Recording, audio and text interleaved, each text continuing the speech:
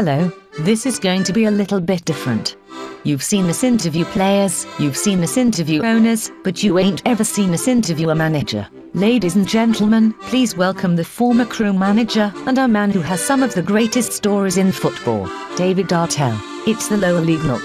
It's the lower league look. It's the lower league look. It's the lower league look.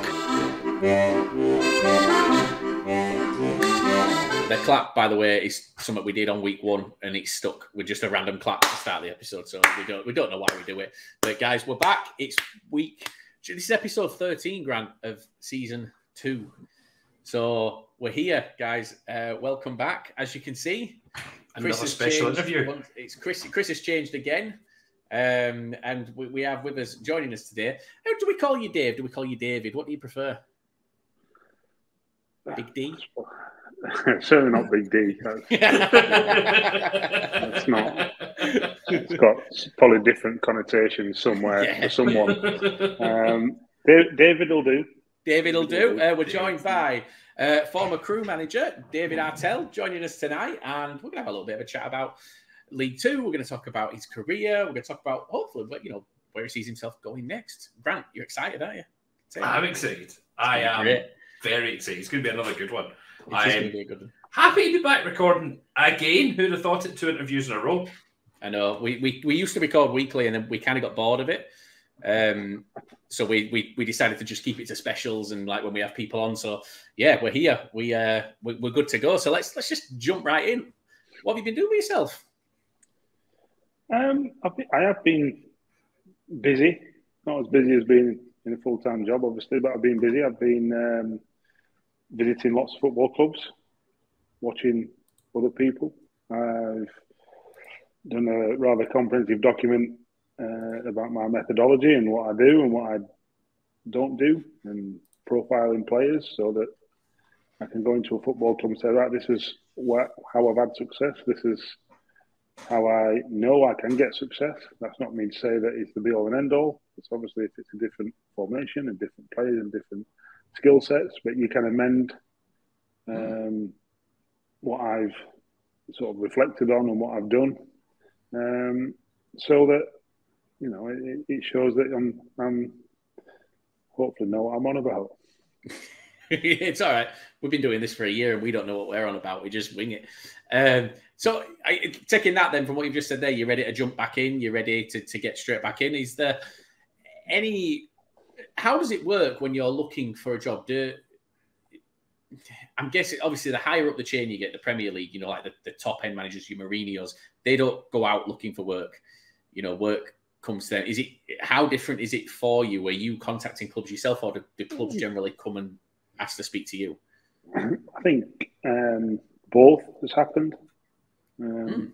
So, clubs have phoned me and said, we need a new manager. We'd like to speak to you. In other instances, I put my CV in and they've then contacted me, or not, as the case may be. So I think there's no sort of hard and fast rules about recruitment of football managers. I think it certainly helps to know people. Without a shadow of a doubt, it's certainly not always what you know. There's very much a case of who you know. And in my experience, and like I say, I've got to 41, and it's the first time I've been out of work. So the last 6 months has all been new to me. But I certainly feel that you need to know people. And networking is important. So I think that goes a long way, as well as what you can do for a football club, a football team, and what your vision is. So I think there's lots of ways to go about it, I think. And then hopefully you get a good club at the right time that's a good fit for you, and I suppose that's the next step. I think for you the what's unusual, and we kind of spoke about this before we came on. We spoke about sort of first-time managers coming into roles, and you find some are going to be successful, some aren't. But for a manager to take on a first-time role and be at a club for 5 years in that first-time role, that doesn't happen. It's very, very rare that happens. But you were at Crewe from 2017 to earlier this year.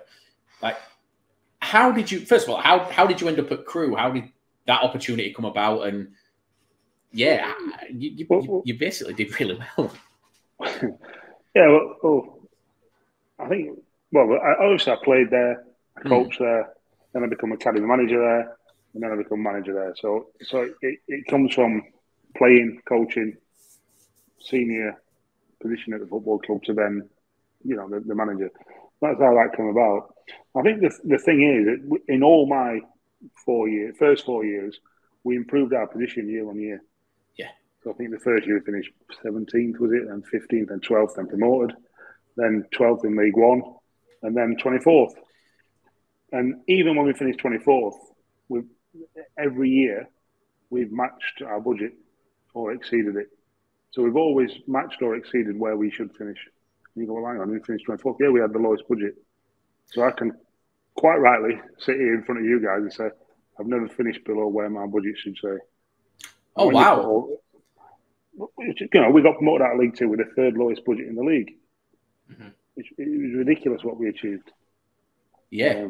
And then finished 12th in League One with the lowest budget was even, then you sell 5 players into the Championship, you lose half your team, and then you finish where you should finish, where the budget says you should finish, because you've ripped half your team out as well. So it's, that's the business model. I knew that before I took the job, so it's not a complaint. But that's the realities of football. You then lose games of football and it's your fault, when really the business model suggests that that's always going to be the case, which, I have to live with that. That's the thing with Crewe is Crewe. Historically, Crewe have always been a selling club. They've always had that really good academy, haven't they? They've always produced really good young players. Yeah. Well, the good thing about them players, I had quite a few of them players the players in the team now I coached at under 9. The players that went on, I had either under 13 or 15, 16, and then obviously in the first team. So I'd coached quite a lot of them all the way through. So I knew a lot of them before I even got the job, and certainly the academy manager had spoke to them, even if I hadn't coached them, all of them, even if in the sort of, I took this age group and they were in this age group, now I took that age group and they're in that, I'd still seen them, I'd still spoke to them, and still been part of their journey. So I knew all the players before I got the job, and I'd had a hand in their development. So that helped. People have always had that kind of level of respect over towards yourself, knowing what to expect from you, the style of play that you like to implement and play with them as well. Yeah, I think when when you first get I suppose any job, but certainly when I took over at Crewe, I think they were 19th in League Two, and the football club were looking over their shoulder, staring into the non-league abyss. And it wasn't easy the first 12 months for sure, but at the same time, I knew that if I kept working with the players, because I'd seen where they'd come from, I knew where they could get to. Yeah. So all I needed to do, which sounds trivial, but it's not easy at all, was buy myself time. Now that means you have to win games of football, which means that the players that you hope and develop win the games of football for you. And it's not as easy and as straightforward as that. But at the same time, if even last year, I go back to last year, we finished bottom of the league. Never, ever, ever went away from the principles and the philosophy of the football club. Didn't start whacking the ball. Didn't start whacking up to a striker or anything like that. We had tall strikers. Didn't whack it. No, play football. Yeah. Play the right way. Why? Because next year, whether you're in League One or League Two or whatever you might be, whether you get moved, you're going to need to play the right way, because that gives you the best chance of being successful. Yeah, I'm not a fan of football. When you can then come through that, you end up a better player. Now, don't get me wrong, I'm not there anymore at Crewe, so that's for the new manager or the next manager, actually, as it is now, to develop that. But you actually become a better player by sticking to your principles. One of the things I'm proudest of last year was the fact that I never wavered from how we played football. Now, some people might say, well, you should have, because you kept winning games. That's not the business model of that football club. No. I was doing the right thing for that football club. Ultimately, I paid, I sacrificed myself in the end. But I know that I left them footballers in a better place than when I, took over that football club and when I first sort of had the players, if you like. And I think if any chairman or board member, they could never level that at me. I spoke to a manager who's actually, believe it or not, a Champions League manager. He watched it in 2 games last year at Leeds away. We lost 3-0 in the first round of the Carabao Cup. 37,000 first game at Elland Road after COVID. We conceded something like 84, 86, 90. We were brilliant. Didn't deserve to lose. And then we lost at Sunderland 2-0. They scored 82, 86. Something like that. Again, back three of the 17-year-old, 18-year-old, 22-year-old against Ross Stewart, League One Golden Boot winner, and Jermaine Defoe. We were by far the better team. Missed 3 one-on-ones, lose 2-0. And this Champions League manager spoke to me in the summer and said, I thought you were magnificent the 2 games I saw you. Wow. Because we played the right way. Yeah. And why did we concede late goals? Because we had a 17-year-old, an 18-year-old, and a 22-year-old back three. Yeah. We had a striker that kept missing chances in both games. And that's the difference. But the thing was, we played the right way. We still were developing. And I'd be in no doubt that if I was still manager at Crewe, we'd be still developing them players to play the right way, and start that sort of cycle again, or we started last year, but then develop that and to get promoted again in whatever next year after. Now that's not my job anymore. So how does a chairman pitch that to you? So when you come, I'm guessing the beginning of the last season, obviously at any point you'll have meetings with the chairman, but at the beginning you'll have a discussion about budgets. Now, when you find out at the beginning of the season that you've got the lowest budget in the league, how does the chairman sell to you that you should, even though he's giving you the least amount of money to spend, it's not acceptable for you to be the least performing team? How does a chairman? I don't understand how they can possibly think that that's a logical thing. Like, I'm giving him this amount of money, but I expect more. I expect so much more than I'm giving him to. Like, how can they get that out? Because it's not just. I'm guessing it's not just Crewe. There's obviously every year in some league, everyone's got the lowest budget, or someone's got the lowest budget.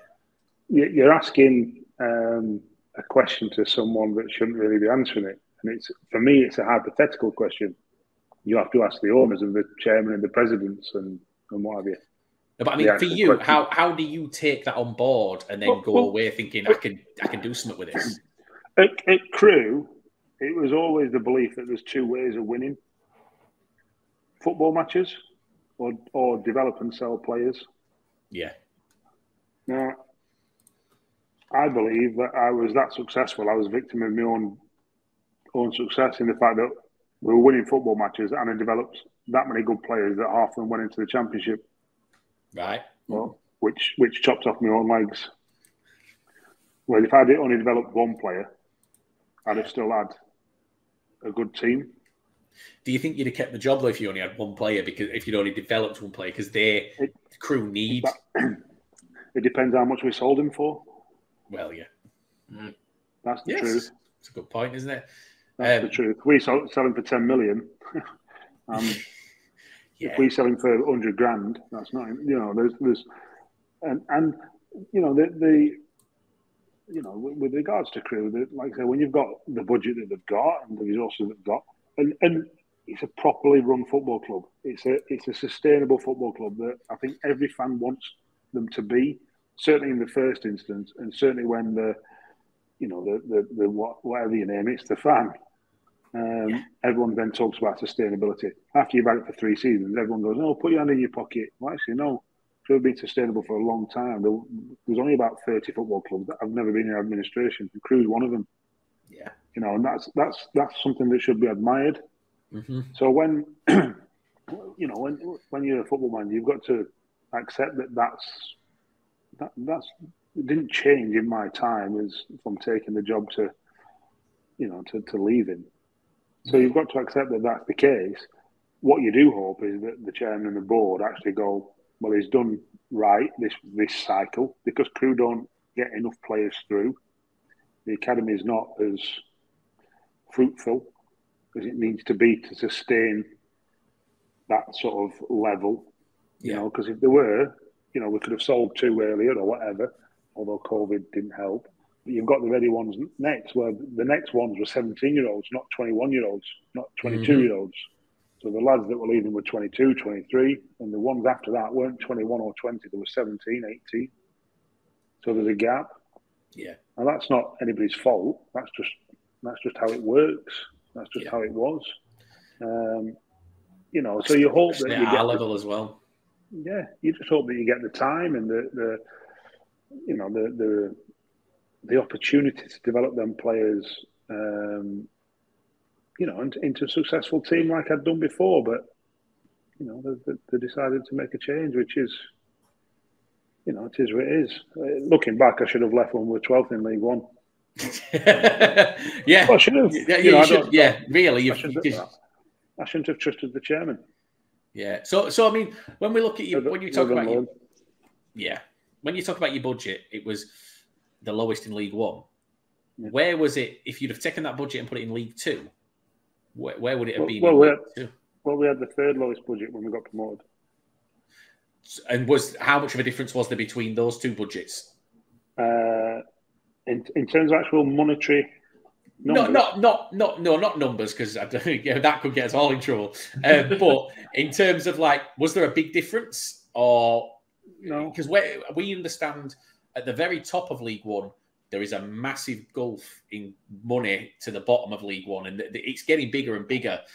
I've got to be sort of careful what I say, really. The next budget wasn't too different from ours in League One. Right. Then after that, it was about £500,000. Wow. Steps up that soon. Yeah. And then there was a sort of between that number and another number, there was probably about 10 football clubs. And then after that, you start getting this level, that level, and the sort of whatever the top 9 teams go from that number all the way up to an astronomical number. Which is bizarre for League One. There was one player in League One, for example, that earned double the weekly wage of the whole squad. The whole Crewe squad? Crazy. The whole squad. I mean, we which means he's a lucky chuff. Yeah. Well, I mean, see when that comes in, how does that unsettle the harmony at a club among the players at all, when they know that one player is on significantly more than the rest of them? That's at a different football club. Yeah. I can see it. I was like, wow. No. That was a different football club. But I mean, we thought the money in League One. So we keep quite a close eye on transfers and stuff, and there was transfers going between the players that were in League Two going up to League One, and one player that was going up to League One was offered, and we thought it was astronomical, was offered $12,000 a week. Now, by the sounds of things, that's not the highest, and that's ridiculous. How they can throw that money about in League One, because that comes back to sustainability, isn't it? I know there's one football club that's got the 4th highest budget in League One, that's been in League One for a fair few years now, and they're there or thereabouts around the playoffs, but they're never in automatic contention. Wow. And they've got an astronomical budget, and they're sort of going under the radar a little bit. And it's like, well, that's the thing is with budgets is that they are the biggest indicator of finishing position. There's been a lot of research done, which I might be doing myself out of a job here, but it's not all down to managers and coaches. It's the primary reason where you finish is budget and what you spend on players. So it is important. It doesn't mean everything, as I've just alluded to that that team in League One who've got the fourth highest budget. There was a team in the Championship that's got the sixth highest budget. I think finished something like 18th last year. You know, it's not always an indicator of success. Yeah, but it gives you an opportunity as a football manager, football coach. You know, it's extremely difficult to constantly overachieve because the numbers are stacked against. Literally, the numbers are stacked against you, and that's an extremely difficult thing to do. Yeah, and I think that's for you there at Crewe. It was always going to be an uphill. Every season was an uphill battle, and so to get the success you did, and the fans don't see that. So the fans don't, no chairman or owner is really going to come out very often and go, we've got the lowest budget in the league. They're not going to do that. We've seen. So I'm going to use Hartlepool as an example. They want to sell tickets. Essentially, they want people to come in. They want people to get behind the club and rally behind the club. So they're always going to say our budget is. Well, they're not going to say our budget. They're going to say we've got the lowest budget in the league. Yeah, like Hartlepool's owner came out and said he's given a playoff budget, and then we looked at the signings that were being made, and then all of a sudden he changed his wording to it's a playoff budget in the right hands. So it may be that it's the 18th budget in terms of size. It's the 18th smallest budget in the league, but the right person can get those players in and can do whatever they need to do. It's bad budgets always baffle me. They really, really do confuse me. But moving on from Crewe, next steps. You're ready to get back in. Parameters that you're setting, do you set any? Do you have like a lowest level that you're looking at? Obviously, I guess there's no highest level, you know. If Man United come knocking on your door next week, it ain't going to be you'll get in there and sort Ronaldo out. We'll deal with that. But do you have like a bottom where you're just like, you know, you've got success in League Two, you've essentially success in League One, you don't want to be dropping? Yeah, there's a. I think there is probably a bottom limit. What I would say is the parameters. I want to be inspired. I want a project. I want an opportunity. I don't necessarily want to be fighting. Yeah. And what I mean by that is, money was tight at Crewe. There's no getting around that. Do I want a chairman that's frivolous? Not particularly. But at the same time, I don't want a penny pincher. I just want someone who goes, right, this is where I think we could get to in a reasonable amount of time. Can you do it? Yeah. You know, and so I've spoken to quite a few chairmen in this last 6 months. Some good, some extremely impressive, but maybe not the right fit for me. Some not so impressive, if truth be told. So some just moaning about how much money they put in. And when you ask, well, what do you want? Do you want more bang for your buck, or or to actually reduce that number? And when they turn around and go, "Oh, good question," you're thinking you haven't really thought this through, really. No. And it's a big red flag. So there's certain things that has to be ticked, I think. Yeah. But it's more about sitting in front of someone and go, right, between us, we're gonna get this club where we think we should get it. And we want you to be a part of it. And I've said that one or two have actually said that. One or two definitely haven't said that. Well, that's which is fine. It's not a criticism. That's fine. It's all learning for me. Yeah. And you sort of go away, and if they offer you the job, which they have, and you sort of go, it just doesn't feel quite right. I'm more of a sort of like feel kind of person. An actual, does this feel right for me? Because there's no point me taking a job in the hope it feels right. Yeah, if you don't get that feeling at the beginning. Exactly, because I just think... It's almost like trust your gut, isn't it? That's what it is. That's what it is. That's all it is. And if I didn't do that, I feel I'm an honest guy. I wouldn't want to be taking a job on false pretenses. No, I wouldn't do that to any chairman, board owners, fans. I just wouldn't do it. So it's got to have that initial. This feels right. At the minute, Yeah. Ones that have been offered. How much of it is when this sort of opportunity comes up, do you look at the squad that's there, you see that there's X amount of players on 2-year contracts, and you go, I've got a lot of work to do here?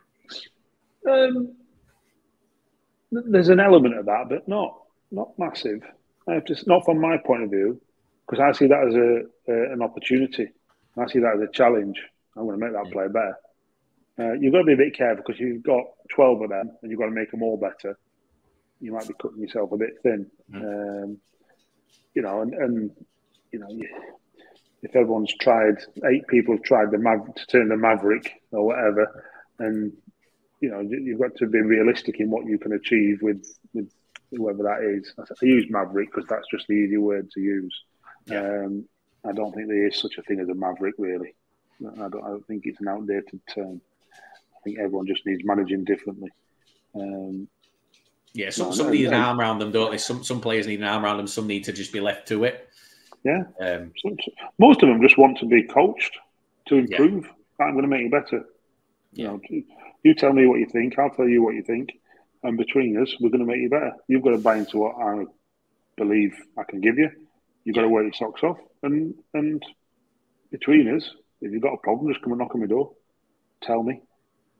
And we'll work it out. Have you got a position that you always go, this is the first position I want to improve on, ensure is solid, or no, that one player, the manager. Oh, yeah. No, you can't say that, because if I went into Man City, you wouldn't be saying it'd be the centre forward. Well, if you I don't know. If I was going to Man City, I'd want to bring in Andy Cook and get rid of Erling Haaland. Erling Haaland wears Andy Cook pajamas. Let's all just get that out there right now. Okay. Put the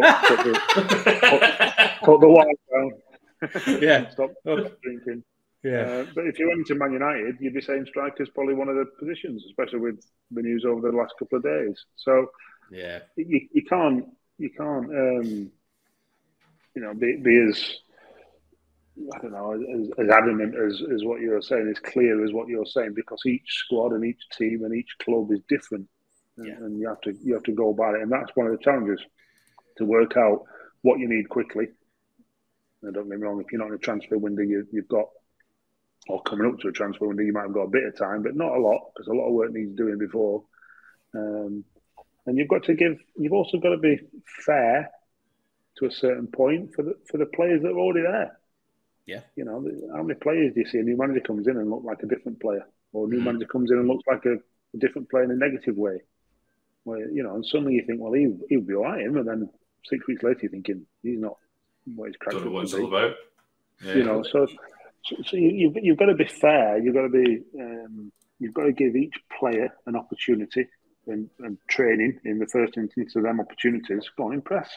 Do what you're good at, and then let's see how we get on, and then you can make decisions off the back of what your own eyes and I suppose how you feel again.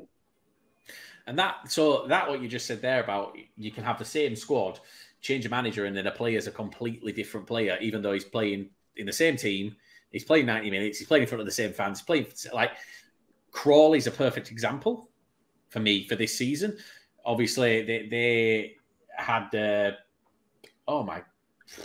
Kevin Betsy. How have I forgotten that? The amount of conversations I've had about Kevin Betsy this season. They had Kevin Betsy. It didn't work. I think they were on something like 1 winning 16 or 1 winning 14. He's gone, and in the league, they've not lost. They've literally not lost in it since. So you go back to the 15th of October since their last loss. The 8th of October since their last loss in the league. They've got 4 wins and 2 draws, and it's the same team. That's a perfect example of two managers approaching things just a little bit different. Yeah, and I wouldn't disagree with that at all. I think that's part of management. I think probably Kevin has probably learned a very harsh lesson, but he's learned probably a very good one. Yeah. You can go in with all the best ideas in the world. If you've got people who need managing differently, you've got to manage them differently. I don't mean differently as in like radically. You know, if somebody's, I don't know, parents are dying, God forbid, you have to treat him and manage him completely differently to a 19-year-old who is going to train every day that might need managing physically because you don't want him to, you know, come a cropper or get injured. You know, there's all different things that you've got to consider.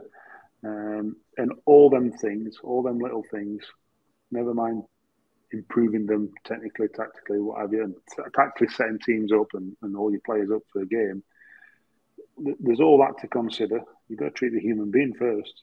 And that is probably more important. Because if them players think that you're a good bloke, you've got their best interests at heart, both on the pitch and off the pitch, well, they're going to give you the time to listen to you and want to do well for you. And, you know, obviously Lewis has done ever so well since he took over at Crawley. Is it sustainable? No idea. What I would say is that team that he's got, by and large, finished, I think, 12th or something like that last year. So they probably shouldn't have been in the position they were in under Kevin. No, they made us look stupid because we predicted that they'd be. Well, I predicted that they'd be up in the playoffs. So they made, but we did say, you know, for us when we looked at it, I've watched Crawley play a few times this season. You know, I went to Burnley last week and watched them in the cup. They played against Burnley. Don't get me wrong, Burnley this season have averaged 60% possession in all their games. So when they had 75% possession against Crawley, that didn't surprise me. They're going to do that. They're a possession team. But Crawley didn't look that far out of their depth. And I think you've got these players that obviously just needed to be managed in a certain way. And Kevin's come in with a complete change of philosophy. And it's like starting from scratch, whereas Lewis has been around the club for 8 years, hasn't he? And he kind of was able to take him back to the basics. So it's an interesting situation there because we still don't know what's going to happen. You know, he's still interim, isn't he? So be interesting. Well, what I would say is he's steadied the ship. Yeah, he's steadied the ship. You know, you've got to understand that they've got new owners, new director of football. You know, they had a new manager. They've got an interim manager. There's a lot of changes that affect the team. They've got a new League Two sponsored podcast. Yeah, there you go. Yeah, the most important. Most importantly, the most important. And if you'd have let me finish, I was going to say they've made some mistakes, but you know, you obviously preempted what I was going to say. I'm only kidding, obviously. They probably think that every single day when we send them an email. But you know it's all this kind of thing. You look at Wrexham. You know, the Hollywood guys have been there, what, 2 years now? Is it 2.5 years, something like that? Yeah, it's 2.5. If I was a betting man, which I'm not, my pound would be on Wrexham to get promoted. We've got the highest budget in the league. They're probably, you know, ready to go up now. But it's took them a year and a half to get in that position. Yeah. You know, Crawley they just seem to bottle it quite a lot, the Wrexham. That's the issue at the last hurdle every time.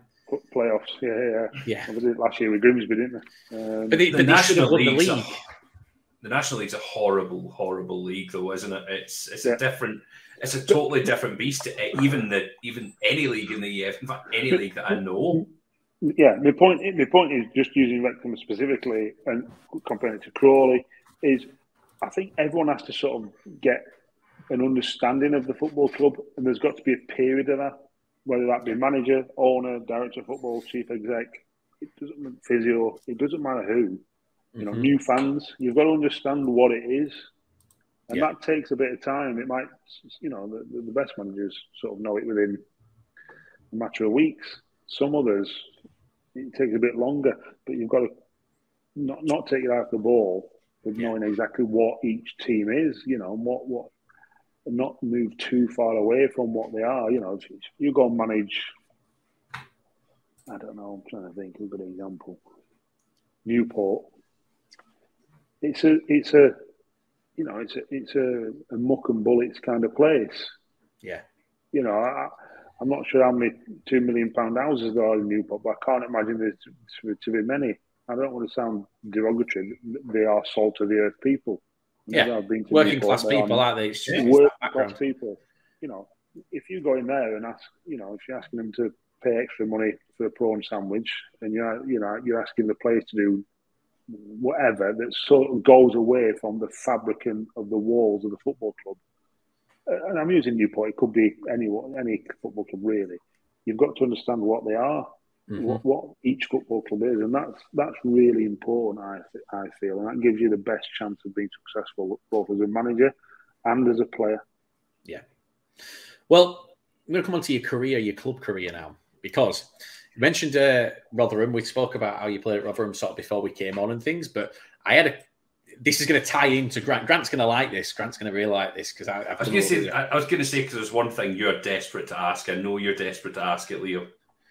He's been itching to ask this all day. What is it? What?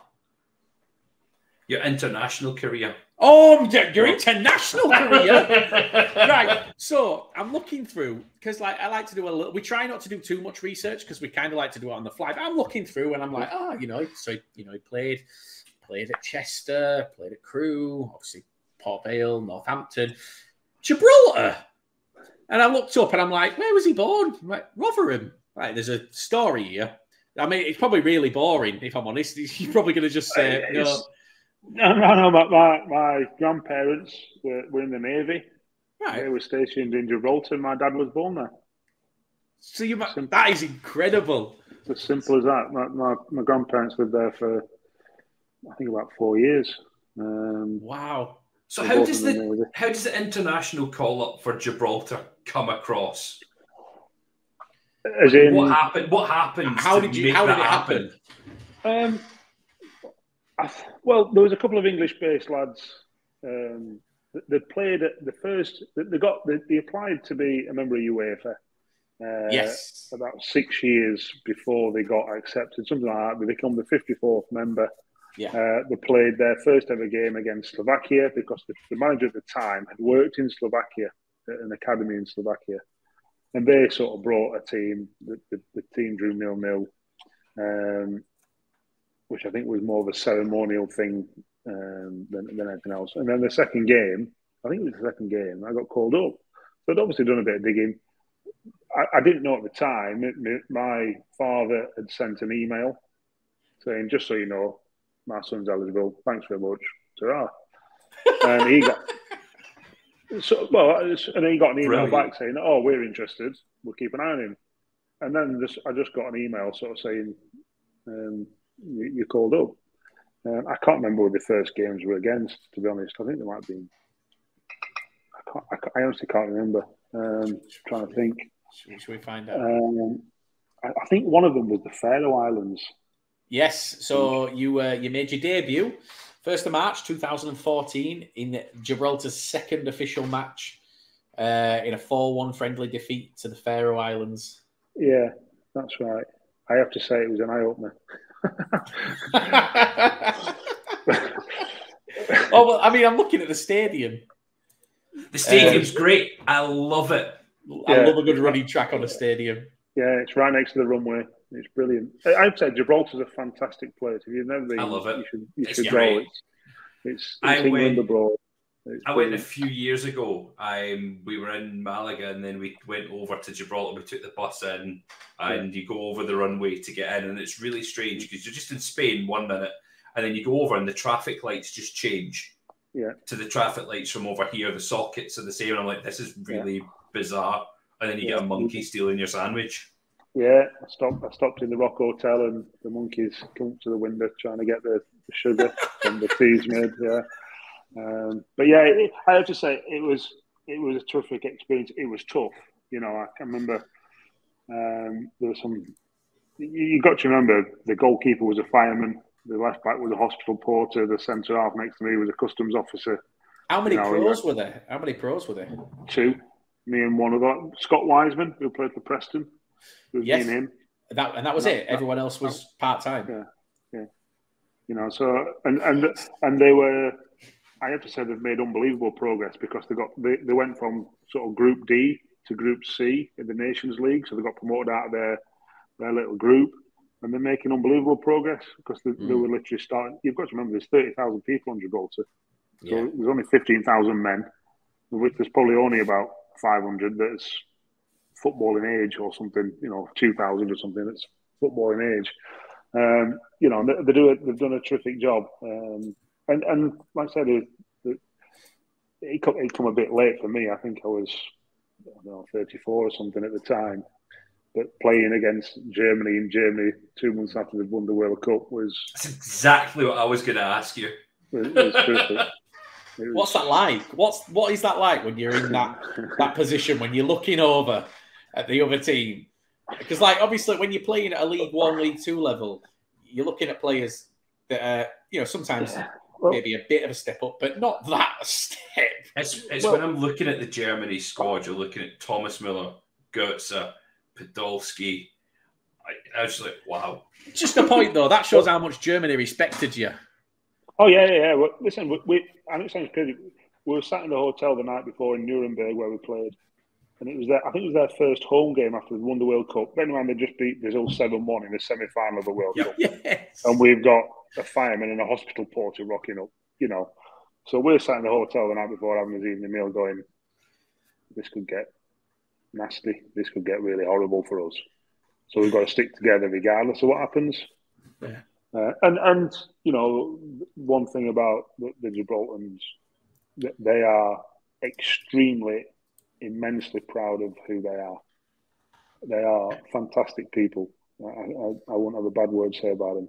No. And we only lost 4-0. I said we only lost 4-0. Mm-hmm. It felt like a decent result given where we were and where Germany were at the time. Don't get me wrong, Manuel Neuer pulled off an unbelievable save from a lad called Liam Walker, who nearly scored from the halfway line. Could have been also different. I think we were 2-0 down at the time, something like that, but it was an unbelievable save and all that. And I can't remember, we got a corner near the end of the first half, and me and Scott Wiseman was running up for this corner. And bearing in mind, we hadn't got out of our half for 40 minutes or something, and we were 2-0 down. Thomas Müller just turned to me and Scott as we were sort of trotting up the pitch knackered, and he just turned to us and went, "This is your big chance." And obviously, me and Scott are still crying as the cross comes in from the corner. Because I have to say, he was talking to us throughout the whole game, and he was really good fun, I have to say. And I think he scored. He might have even scored 2. I can't remember. But it was stuff like that. When you get to 34, and you've played mainly lower league football, but you've been a pro for however long it was, 17 years at that point. You don't think them sort of nights are going to happen. No, so, yeah. I didn't think we'd end up talking about Thomas Müller, it's the brilliant. German national team, on the lower league. Look, so now we've got a way, and we can segue in, and we can invite Thomas Müller on as a guest now to get his side. Oh, that's it. We're going skyrocket. Yeah, I'm sure he'll have forgot about the World Cup win 3 months before, and he'll remember the conversation he had. I can imagine. I think he will. Me. Yeah. But if not, I'll just get him to lie. just that. So moving on to your, obviously that wasn't the point. I'd forgotten that point. I told Grant about it before we started, and then I can't believe you forgot it after going on about it all day. Do you know, I've been that excited that I was like, this Germany game, I can't wait. So mine's about, and the reason I think Grant's going to be happy about this is, so from Rotherham you went to Mansfield. Who brought you into Mansfield? Keith Curl. Hartlepool manager. That's why I think Grant will like manager. It. Yeah. He also signed me to Chester. I was just going to say, you then left Mansfield and went to Chester and followed Keith Curl to Chester. But we actually had a question from a Mansfield fan called Russell. He just basically wanted to know, how did you enjoy your time at Mansfield? It was a short-term deal, wasn't it? I think. Yeah, I left Rotherham in the Championship. I signed for Mansfield on a 3-month contract. Yeah, that were literally a bag of chips a week. But if I scored a goal, we kept a clean sheet. The attendance was over 18,000. Half of them were called Doreen. I'd get a proper wage, kind of thing. It was one of them contracts. Wow. But I backed myself, because I liked the football club. I had other offers. It helped that it was only sort of 40 minutes from Sheffield where I was living, because my wife was heavily pregnant, which had a big factor in the decision. But I also knew that the team was a terrific team. Your Liam Lawrence, your Lee Williamson, they all went and played higher. Kevin Pilkington, the goalkeeper, played for United. We had a Tom Curtis, Wayne Corden. We had a proper good football team who played the right way, and it helped. All them things. I'm not particularly money orientated. No, not particularly. I'm more about feel and style and them kind of sort of things, really. So yeah, Keith. I think I played the first however many games. He said, right, here's a contract to the end of the season. And then I signed another 2 years there. But unfortunately, Keith left the football club when Carlton Palmer come in. Sorry, Carlton Palmer. Has he contacted you again this season to get your playing boots back on? No. Would you say yes? I don't think even Keith Cale would have me at the minute, the shape I'm in. I went for a run. I go running often, 2 or 3 times a week, but I actually pulled my calf on Monday. So you'd fit right in at Hartlepool this season. an injured centre back, get him in the squad. Well, you went to Chester. You followed Keith to Chester. The move wasn't that straightforward, was it? There was a bit of a issue at the beginning. I've got it here. It says accusations of an illegal approach. Do you want to? I think enough time's passed to tell the whole story. Oh, disclaimer: we didn't plan this, guys. No. This is what happened. Was I was at Mansfield. I think I had a year left, and like I said, Carlton Palmer had become manager around Christmas time the year before, and I'd been out for 6 months. I had an operation on my Achilles, and then I got deep vein thrombosis. So I literally had to sit while I was in hospital for a week, bed bound, and then I couldn't do anything for 3 months while these blood clots dissolved. And then I could start running again, and then I couldn't have any contact because the doctor said if I got a whack, I'd bleed to death.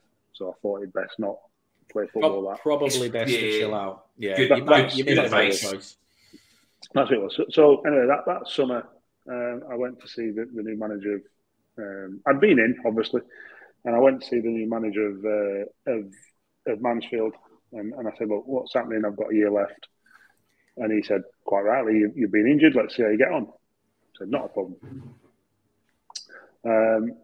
That was at the beginning of the summer. I got married. Congratulations!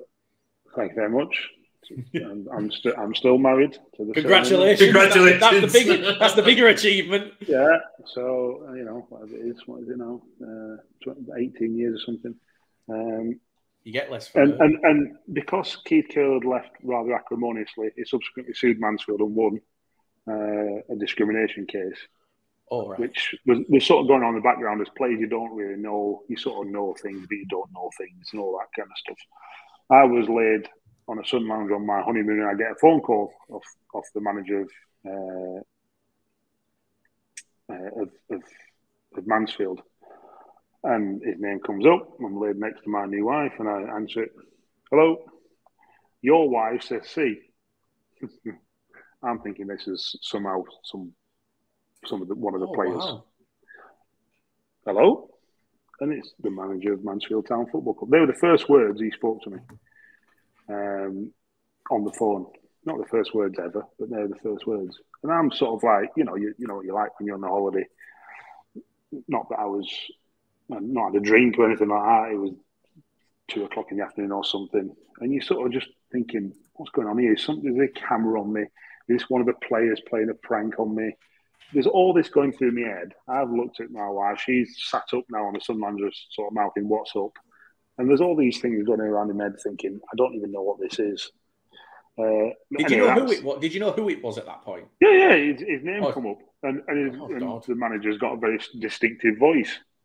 I said, what are you on about? His words were, I've just had an abusive phone call off a woman, and it must be your wife because you asked for a new contract.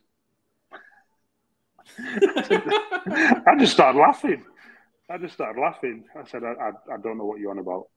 I can guarantee it's not my wife. So I don't know where you're coming from, but I'll end the phone call now. And I put the phone down. And I turned to my wife and I said, I'm not sure if that was the manager, but it certainly sounded like him. So I took the story and all that. I rang my agent. He went, are you sure?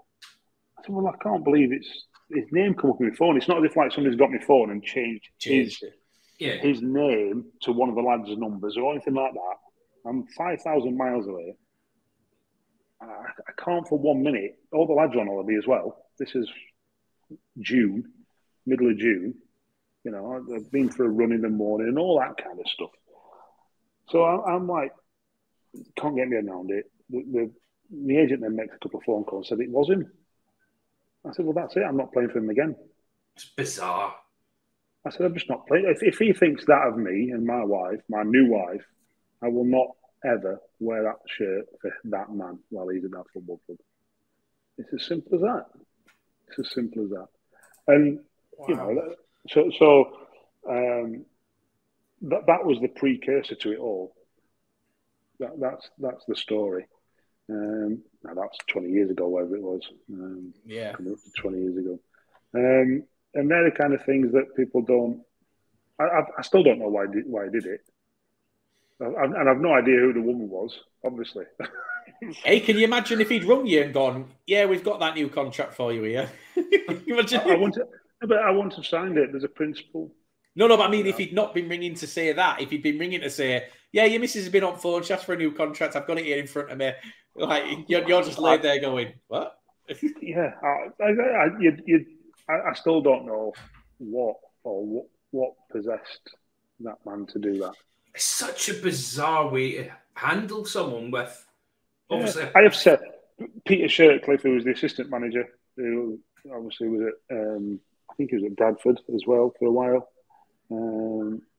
He was terrific. He really helped. He was really rational and sort of said, look, I've heard what's happened. I've been exactly what you're saying, what you're doing. I think it's out of order, but, you know, we'll make sure everything's all right for every party. And it wasn't, after that point, there was no acrimonious, certainly from my point of view, you know. The irony is, I couldn't, I had to go in every day. I couldn't train with the team. I had to just go to the gym on my own. In fact, at one point... Was that your decision or was that... No, that was his. No. That was his. So I still didn't know what I'd done. I'd asked for a new contract, or that's what was happening with my contract. And then it seemed to me that he wanted me out of the football club, and rather than just saying, look, I want your money, or not that I was on a lot, or I don't think you're going to play for me, or whatever it might be, he did this. Like I say, I was in the gym. He phoned me while I was on the treadmill, and it rang. And Ronnie Moore had just taken over at Hartlepool. What a manager. What a manager. Yeah, he's my manager at Rotherham, but I like Ronnie, he's a good guy. And there was rumours that I hadn't spoken to him at all. I don't think anyone had spoken to him about me. I don't know, but I certainly not spoken to him. I believe nobody had spoken to him. And I get the phone call off the manager of the football club again. I'm running, so I'm out of breath. Hello. And he just started abusing me again, saying, why on earth do you want to go and play for a manager that's released you from 2 years ago, or whatever it was, 18 months ago? He's this, he's that, you're this, you're that. What are you on about? I stopped the treadmill. I can remember stopping the treadmill, and there was a lad next to me who was coming back from injury. It's pre-season at this point. I said, what are you on about? You going to Hartlepool? I said, one, it's none of your business, really. And two, you're just making things up. At what point did you deck him? I didn't. Bet you wish you did, didn't you? No. I want to deck him at this point. I just stayed out of his way. Yeah. I don't think there's any reasoning with people like that. No, I think that's bizarre. And in the end, Chester made an approach to the football club, and they ended up buying me for, I think it was 25 grand or something. That's how it came about. And it was done. It was done above board. The problem was he signed me, Tom Curtis, and Luke Dimesh, who had all played for Mansfield the year before, and two others. But one was Craig Dove, who played for Hartlepool, Middlesbrough lad, and the fifth one, I can't remember who it was. And we'd all done the press and released it before Mansfield had done it. And that's where it was a timing issue rather than an illegal approach. Yeah. It was.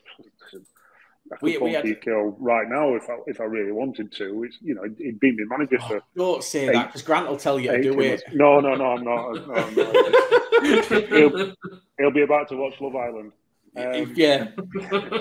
With his wife in a sexy mood. He's hot chocolate. His wife in a sexy mood. I saw the interview last week. I bet she was delighted. Well, do you know the thing about that? From what we've heard, apparently she wasn't at home. She was with him, wasn't she? Because I think in the drive on the way, I think he drove home with her. From what I got from the follow-up interview, they drove together, so she was there. I think he got a bollocking. I really do think he got a bit of a bollocking. I've no idea, but I know my wife would give me more than a ball. His response was perfect when the Hartlepool media guy asked, so did you get the hat trick? And he just went, "A gentleman never tells."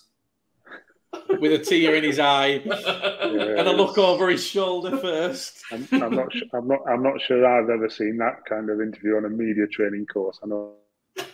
Well, and I think that's how on earth. It was good fun. But anyway, that's the illegal approach. It wasn't. It was more of a timing issue between the two football clubs. But it was all instigated by an absolute ridiculous thing. Not by my part. I lived 40 minutes up the road. Weren't angling for a move. I'd asked what was happening going into my last year of my contract, and whatever it was, about a month and a half later, 2 months later, just got met with volleys of abuse towards my new wife, towards me later on in the pre-season, and I just, I wasn't going to play for a guy who thought that little of me or went about his business like that. Don't blame you. It's fair play.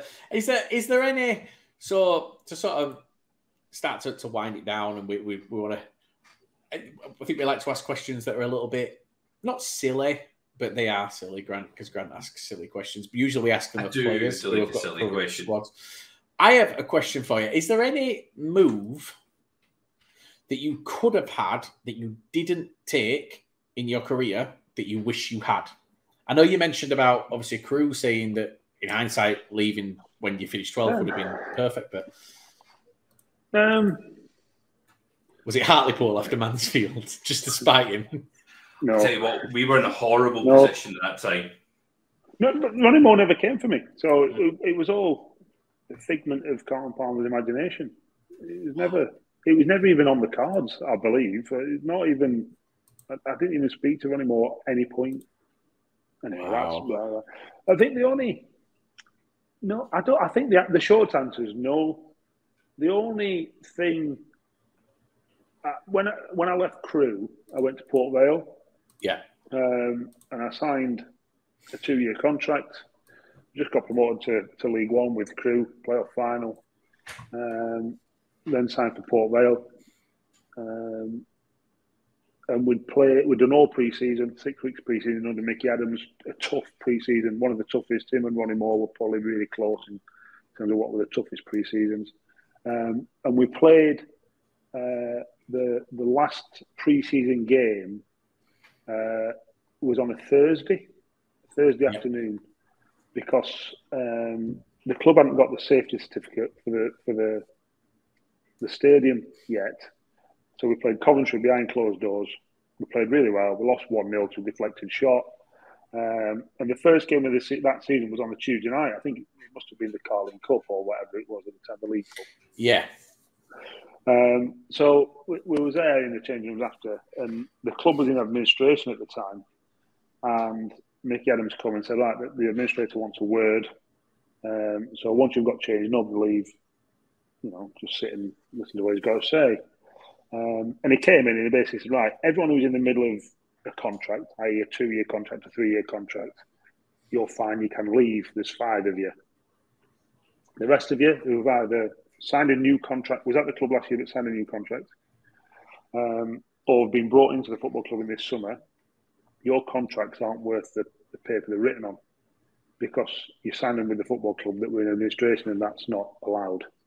And we can't guarantee you payment going forward. That's a bit of a blow with sort of 4 days of the season before the start of the season. Wow. That is what it is. You can't do anything about it. But having just been promoted with Crewe out of League 2, the irony is the right back there, a lad called Adam Yates, he come to me the next day and said, my agent wants to know if you want to go to Northampton. So, don't know. Not even. I just thought you just get through it. I'd been through a similar thing at Chester, where you didn't get paid because the owners were the owners, and nobody was looking to particularly leave. We'd just been told we could leave because you might not get paid. Well, you hadn't signed a legal document. That's what it was. So you've got no sort of employment sort of contract. So anyway, this was on the sorry, it was on the this was on the Tuesday. Sorry, the game was on the Tuesday, the closed door game. So it must have been on the Saturday, the first game of the season. The time was wrong. So on the Wednesday, Adam Yates told me this, and I said, no.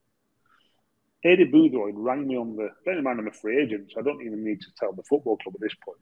Eddie Boothroyd rang me on the third and said, "What do you think?" I said, "Well, I hadn't even thought about it."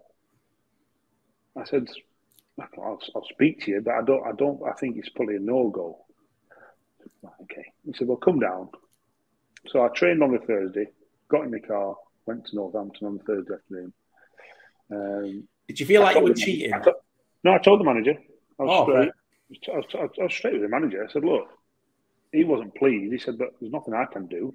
Don't go behind people's back. Just be straight and honest with them." So anyway, that was that. On the Friday come, and Ed Boothroyd said, "Right, we need an answer." I said, "Well, my head's sort of like in a bit of a spin, and I don't know what to do." He said, "Well, we can guarantee you money. They can't even guarantee you money. 2-year contracts, very similar. The money was very similar. It wasn't a money thing, but we can guarantee you money." And I thought, well, do I do that? Do I not do that? Eddie Boothroyd sold the club fantastically well, really well. Trains, you can stay, you can do this, you can do that, blah blah blah. He's a Bradford lad. He knows he can sell. Eddie Boothroyd can sell. Yeah, and he did it ever so well. And in the end, I told the manager. In fact, the last pre-season game was on the Saturday. Sorry, that's right. And because it was a Tuesday start, that's right. And I phoned Mickey and said, "Look, I'm coming in, but I think I'm going to end up going to Northampton." And he said, "Yeah, come and see me." And I went and saw him before the game. He wasn't best pleased, but I did end up signing for Northampton. So, do I regret signing for Northampton? Well, I think I scored four goals in the first 11 games for Northampton. Then I tore my Achilles. 4 centimetre tear my Achilles. I never played for them again. Whereas Port Vale went on to get promoted that year. Well, we played you in the playoff finals that year, but you were on loan at Wrexham. Yes, I believe. Yeah, so I think you. No, we played Newport. Wrexham played Newport. Yeah, but Northampton played Bradford. Oh, sorry, that's right. Yes. Yeah. 3-0. So Yeah, we were 3-0 against you that game, and then so it was and I look back and I think, should I have stayed at Port Vale? Probably, because they did sort this stuff out. Norman Smurthwaite come in, who steadied the ship, if you like, and he sold it to Kevin and Carol. Now are doing a fantastic job at Port Vale, and probably I should have. Yeah. I don't. It's toss of a coin, but that's the only one really. It's a difficult one though, because as a career as a player is a short career, isn't it? Yeah. At the end of the day, you've got to think of where you ultimately want to be and food on the table, I suppose. Does it come down to that? Well, it was, because, there's no guarantee of me getting paid. And I have to say, for the next couple of months, the Port Vale players got paid late and some got half wages for a bit and all that kind of stuff. So it wasn't rosy straight away. No. If it did anything, it just cemented me as a Crewe legend, because I'd just sort of done the dirty on their local rivals. But it wasn't. Honestly, Swindon fans are going to love you as well. Yeah, but it wasn't sort of instigated by me. It wasn't. You're put in a sort of no-win situation really as a player in that situation, which is I wouldn't envy any player being in that situation, because I didn't like being in it. But you've just got to try and make the best decision at that time. And I look back and I think maybe it wasn't the right decision. Maybe it was. I don't know. It could have gone either way, though, couldn't it? And like Grant says, it's a short career, and you kind of, especially in the lower leagues, we're not talking about hundreds of thousands of pounds a week. We're talking about money to survive, really. A Premier League player could go 6 months without getting paid, and lifestyle, it ain't going to affect them. Correct. But a week's missed at this level is not going to be sustainable. So that's the only time where I could have maybe, because it was purely my decision. There's been others where you go, well, it could be my decision, it might not be my decision, and all that. There's all that, but then there's a lot of hypotheticals around stuff like that. That's the only one that was truly my decision. Cracking. Well, we've reached the end, and that was that's beautiful. Honestly, that was incredible. Genuinely, that was incredible. Grant, walk us out, and then we'll have a chat after. This lower league look off record, off the record stuff that never sees the light of day. That never sees anything. Yeah. Grant, walk us out. David, by the way, thank you very much for this. This is genuinely this has been awesome. First manager we've actually had on. We've had owners, we've had players, but first manager we've had on. So it's good to get that view, because obviously we get the selfishness of players going, I'm the best thing. It's sliced bread, and it's nice to hear a manager go, no, you're not. So got to be careful you say that too. Yes, not Carlton Palmer. Grant, I've got to get this point in right one day. Walk us out. Everyone, thank you so much for listening along again. This has been an absolute pleasure. This one, it's been a hell of a lot of fun. Don't forget to share this out on all your social channels, Twitter, Facebook, whatever we put it on. Make sure you hit the share button, smash that like button as well. Give us a rating on Spotify, Apple Music, rate it 5 out of 5. Say whatever the hell you want on the comments. We don't care. That doesn't count to our ratings. Just rate it 5. We don't read them. No, we don't. I think I've read 1 or 2, but that's about it. Once again, David, thank you so much for giving us your time tonight. It's been an absolute pleasure having you on, and all the best for the future in your career. We hope to see you back in the management hot seat soon, mate. We really do. Everyone, we have been the Lower League.